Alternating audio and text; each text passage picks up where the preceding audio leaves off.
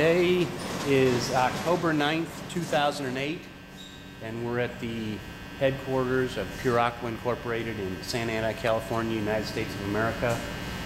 And we're going to describe an SW15K seawater reverse osmosis system shipping today to Yemen.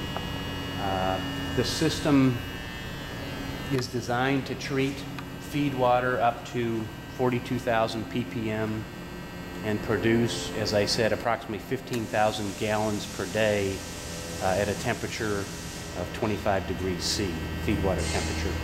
We begin with the inlet port here, where the feed water enters the RO system, and we have an electric ball valve here that opens, permitting feed to enter the system.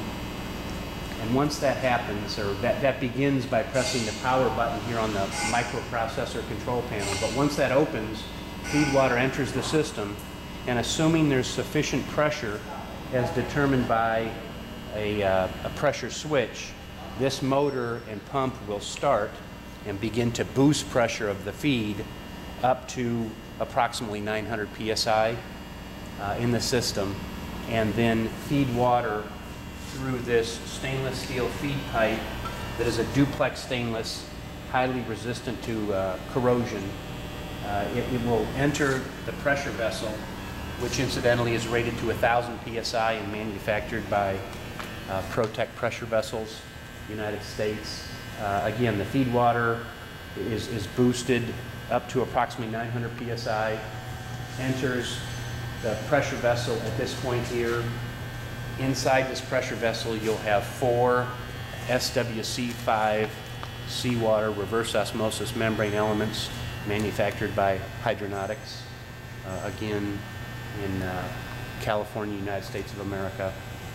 And once the feed water enters the pressure vessel and the membranes, you have a control valve here with a blue handle on it, at which point you close to increase the pressure within the system and basically force feed through the membrane elements.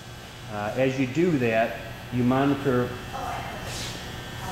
flows here on the control panel. You have a reject flow and you have a product flow. As you close that valve, not only does the system pressure increase, and you read that pressure incidentally, you can read the pressure there at the reject pressure, or similarly at your feed pressure here, which is the initial pump pressure. But as you close that valve, you're going to force more water through the membrane, making more permeate, increasing system pressure, and then you monitor these flows, the reject and the product, relative to one another.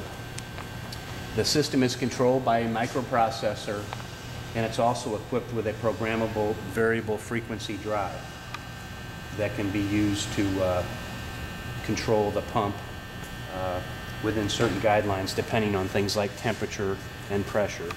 And then to keep the system as corrosion-free as possible, the system's also equipped with a fresh water flush option. Right here you see a solenoid valve that permits fresh water into the system. This would be done, of course, while the system's not running, producing a permeate water, but that would literally flush the system of the seawater for periods of time when the system's down to prevent corrosion from the seawater setting in the system.